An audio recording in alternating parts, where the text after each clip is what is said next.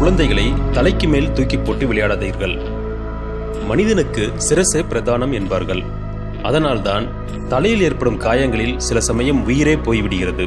இதற்கு மூளை பாதிக்கப்படுவது காரணம். காயம் எதுவும் இல்லாமல் மூளை பாதிக்கும் பருவங்கள் 2 முறை மனித வாழ்விலே வருவதுண்டு.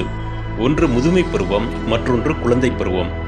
சாதாரணமாகவே தலையின் மண்டை ஓட்டுக்குள் சிறிது கூட அங்குமிங்கும் அசைய முடியாதபடி மூளை கச்சிதமாக பொருந்தியிருக்கும். ஆனால் வயது ஆக ஆக முதுமையின் காரணமாக மூளையின் அளவு கொஞ்சம் சுருங்கத் தொடங்கும். இந்த நிலையில் கபாலத்துக்குள் மூளை லேசாக உரசும் சூழ்நிலை ஏற்படுகிறது. இப்படி உரசும் போது மூளையின் இரத்த குழாயில் சில சமயம் கீறல் விழுந்து விடுவதும் உண்டு. அதன் வழியாக கசியும் இரத்தம் உறைந்து சில மாதங்களுக்குள்ளாகவோ சில நாட்களிலோ ஏன் சில மணி நேரத்திலோ அல்லது உடனடியாகவோ உயிரை பறித்துவிடும். இதைத்தான் மருத்துவர்கள் சப்டியூரல் ஹெமடோமா என்று அழைக்கிறார்கள். நன்றாக பேசிக் கொண்டிருக்கும் முதியோர்கள் திடீரென்று மரணத்தை சந்திப்பது இப்படித்தான். சரி, இப்போது குழந்தைகளுக்கு வருவோம். குழந்தைகள் இதில் எப்படி பாதிக்கப்படுகிறார்கள்? வயதானவர்களுக்கு மூளை சுருங்குவதால் இந்த பாதிப்பு என்றால், குழந்தைகளுக்கு மூளை முழு வளர்ச்சியடையாததால் இந்த பாதிப்பு.